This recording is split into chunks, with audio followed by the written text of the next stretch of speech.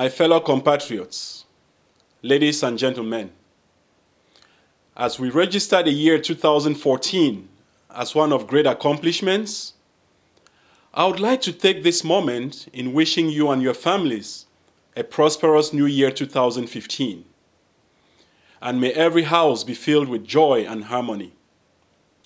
We honor our parents, alive and transitioned, that our achievements and ability to recover from setbacks are a fitting tribute to the values they instilled in us. The pioneering spirit of never giving up or caving to fear and innuendo. Today marks exactly 1 year since we became owners of our own building at 1020 Bandana Boulevard in St. Paul. We acquired this building through an intentional and an inclusive community engagement effort as the driving force. 1020 Bandana, in all its majesty, is the outcome of our shared vision, reflecting diverse voices, recognizing different characters, and having all of us contributing to our identity, which now is encapsulated in this edifice. As a matter of fact, 1020 is a concrete demonstration of our creativity and innovation, a veritable proof of what we can do together, even when we have differences. Our collective effort continues to find expression in a cherished legacy of success.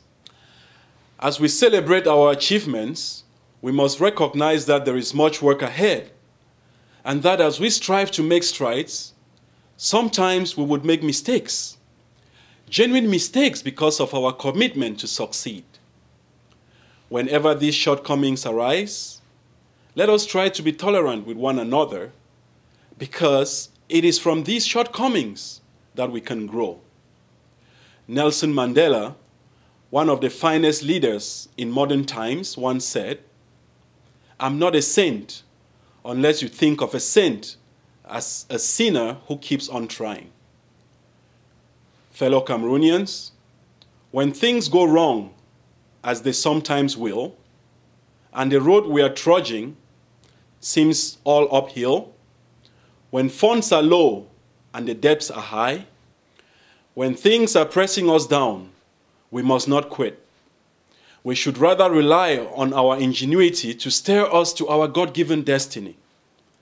Triumph over adversity is the greatest reward, and triumph we shall. I believe we can reaffirm our collective responsibility to confront the problems that we face. For Minnesota Cameroonians, the choice is clear. We choose hope over despair.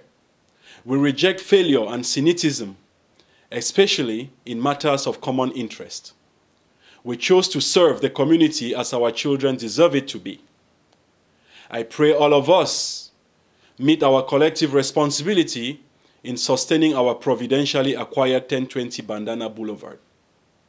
We are here because of the benefit of working together, in cooperation and in conquest. We carry in our hearts a boundless optimism and will to succeed.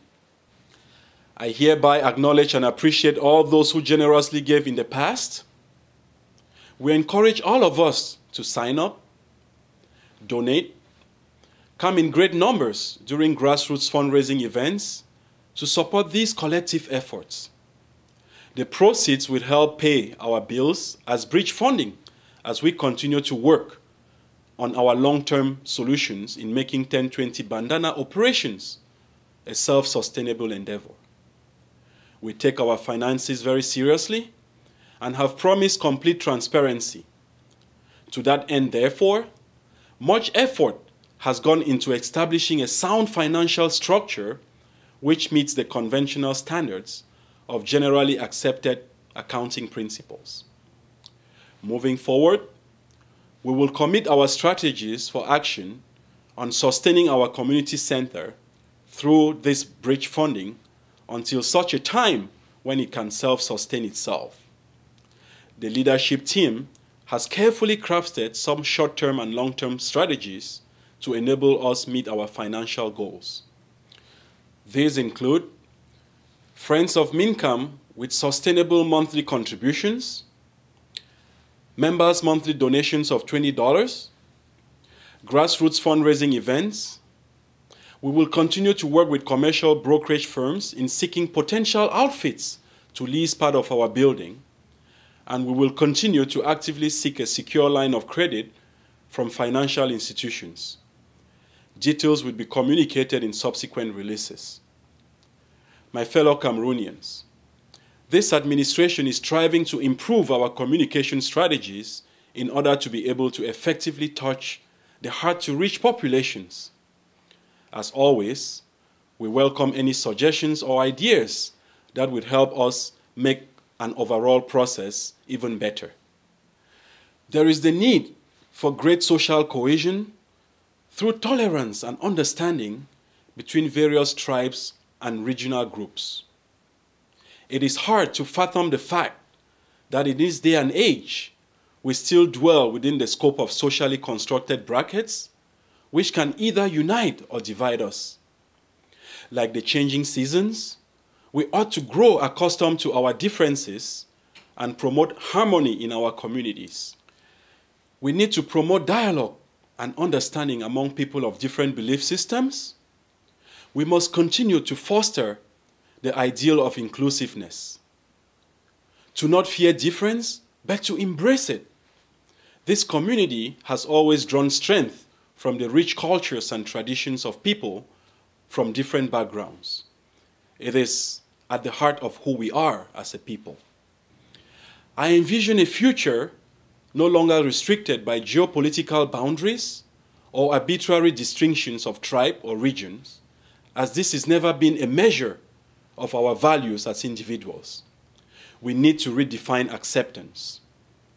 Each time we gather as Cameroonians, it creates a unique opportunity to experience our rich and diverse culture and provides a lifetime opportunity as well for our children to gain exposure to the culture of our motherland.